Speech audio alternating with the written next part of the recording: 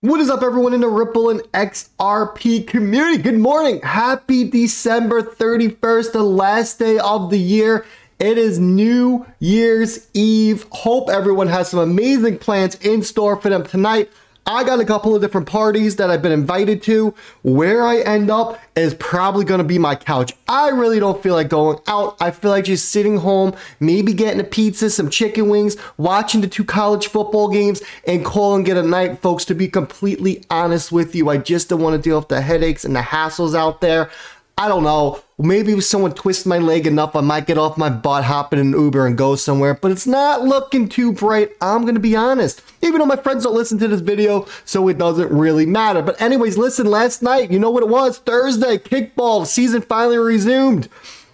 It was semifinals. We took the field. First inning, we let up 4 runs, and that was it. We lose the game 4-1. I don't know what happened.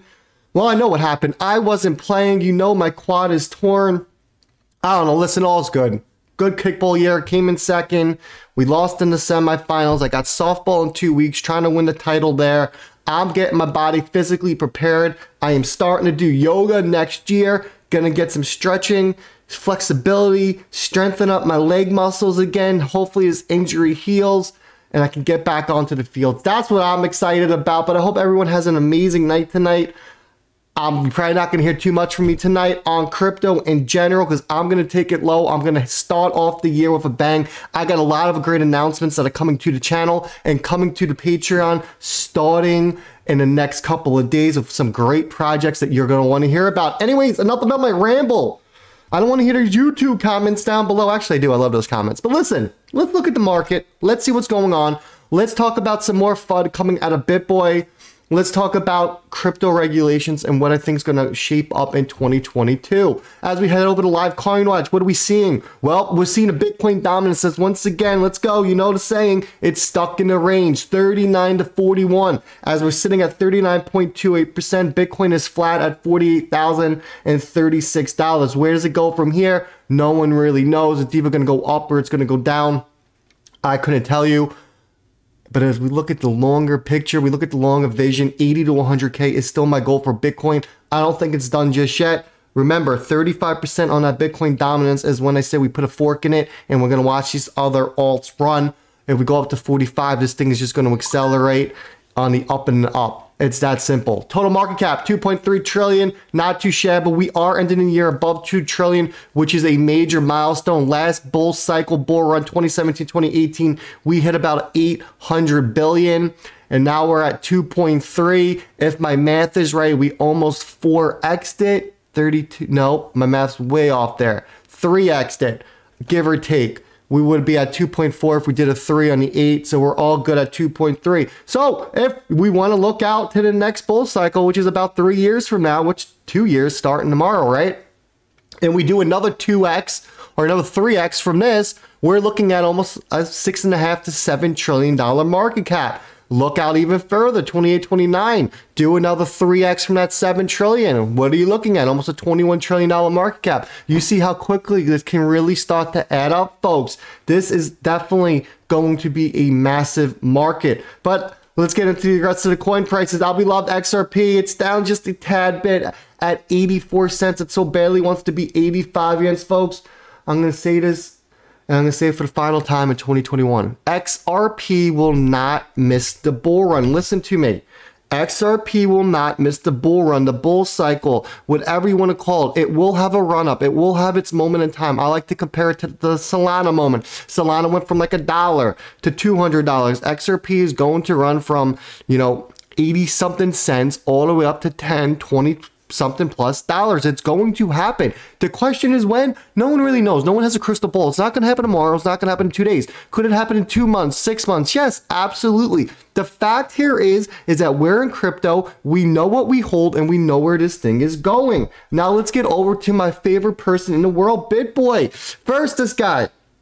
Puts out fake news in September saying that this lawsuit's coming to an end. He puts out more fake news in October. Lawsuit's coming to an end. He then doubles down in November with his alleged insider that ran into some like Ripple employee in Burger King or something. And his folks got in this guy's ear and they were talking, and the Ripple employee told his guys as they were eating a Whopper that the lawsuit's over. It will be over by the end of the year and they will have made the announcement. He doubled down. He was wrong again. He then went on to CNBC in like December-ish and he told CNBC that his insiders and that his people that worked for him, that they told him that this case is over. Mark his words. Well, he has been a liar again, and now he is coming out with even more lies.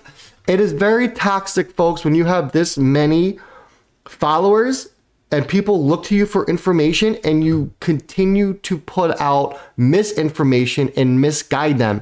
It is toxic. Listen to what he says. We do have Brad Garlinghouse that said he did believe in January that this would possibly be over. All right, Brad Garlinghouse never said that he thought in January that this would possibly be over. Never, ever, ever did he say that.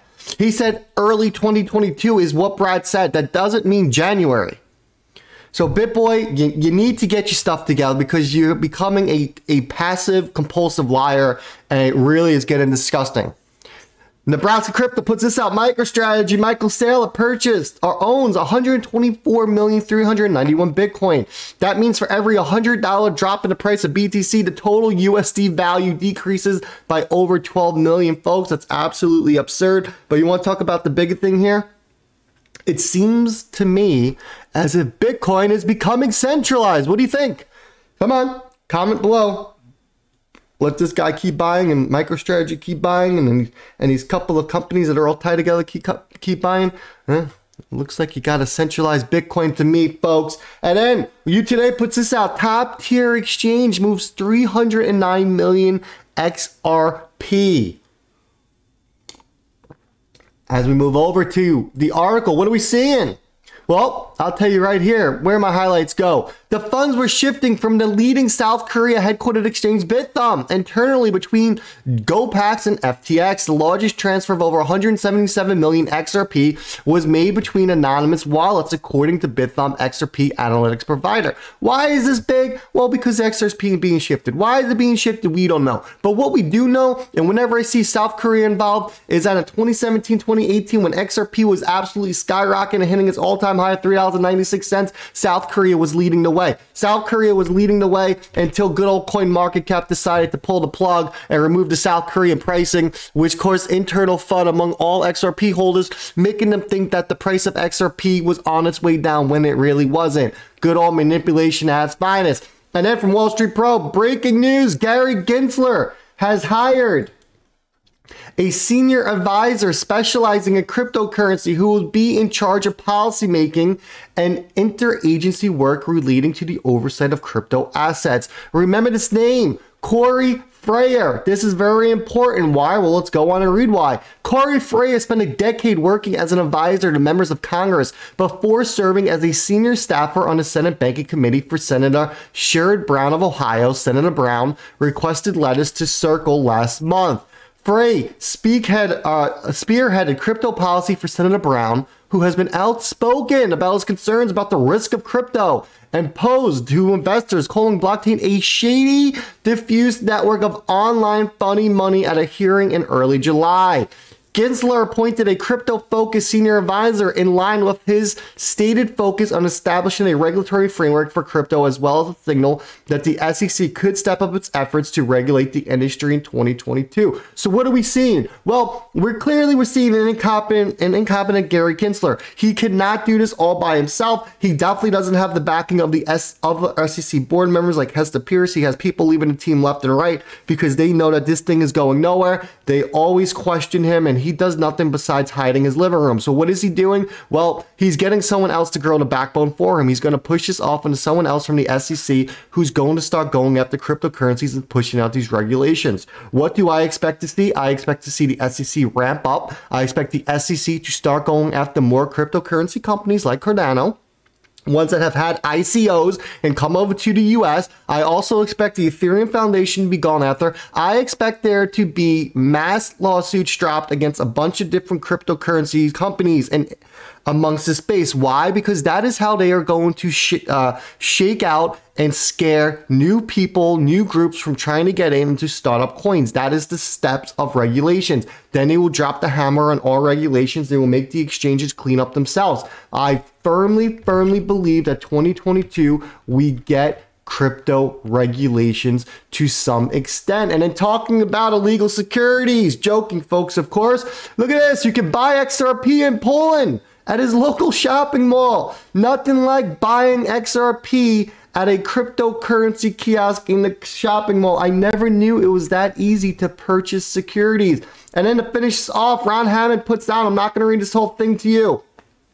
He says, as 2021 comes to a close, I thought it would be good to provide an update as to where things stands for the crypto policy in Congress. The tail end of the year includes multiple hearings, bills, and teasers for what is to come. Here's a thread of what we're seeing on the ground in DC. Remember, Ripple has an office in DC to help them get front and center of all of these issues. He says, not to sound like a broken record, but things are very hectic in DC. In the 5 years I worked the crypto policy, this is the busiest it's ever been. Crypto is the sexy issue for financial service policies, and everyone wants a piece of it.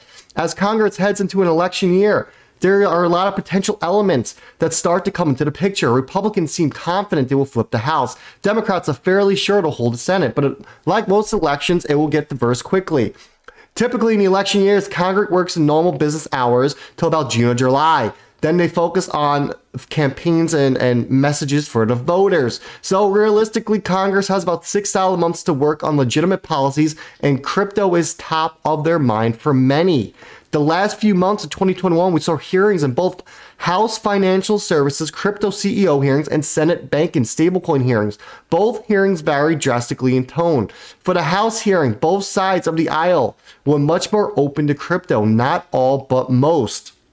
While there are a variety of reasons for this, there is a common theme we are seeing in generational difference. Similar to policy issues like marijuana, banking, younger members, regardless of party affiliation, are more open to crypto and asking us to come in and educate. So I'm going to stop that there. You can continue the thread on his page. Listen, I think what we're seeing is Congress is starting to wake up to crypto. They know it's not going away. They really thought that they could sweep this thing under the rug and it was going to go away and it wasn't going to be an issue for them anymore. They are finally waking up to it. They have seen that this thing has got all the way up to a $3 trillion market cap, that there is money in the space, and that there will be more money into the space as we move forward. So what are we going to get? We're going to get the SEC trying to come out. We're going to get Congress coming out. We're going to get a bunch of different cryptocurrency guidelines, rules, whatever you want to call them, that are going to affect this market. But what do we need in order to get the big money to enter the space? We need guidelines. We need regulation. Big money will not get involved if there are no rules to the trade, because they will not risk tens of millions of dollars in a wild, wild west where they can lose it in the blink of an eye from some scammy company out there, from someone doing a crazy rug pull, because this is the wild, wild west and anything goes. That's where I'm going to leave this, folks. Listen, Crypto Regs 2022, mark my words, they are coming. To what extent, we will find out, but we will get more regulatory guidance and policies created, either from the House or from the SEC. Be safe tonight. Enjoy your New Year's Eve. That's going to do it for me. I'll catch everyone in 2022. Wash your damn hands. Be nice and be kind to each other. Ripple Van Winkle is out.